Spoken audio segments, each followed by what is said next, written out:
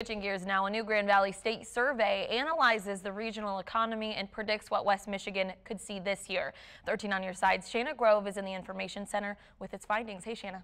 Good morning, Camity. So this survey predicts the West Michigan economy will continue to slow in 2020. It was released just an hour ago and says West Michigan should see flat employment numbers and weaker sales growth. GVSU economics professor Paul Isley spearheaded the report. He says other outside factors, including the presidential election, are also worrying local business leaders. Businesses don't know where we're going to end up. So what's happening right now is we're seeing businesses pull back on the amount of investment they're doing until they can figure out what the playing field is going to be politically. While there are those concerning signs, Isley says there are still plenty of positives to focus on when it comes to the West Michigan economy.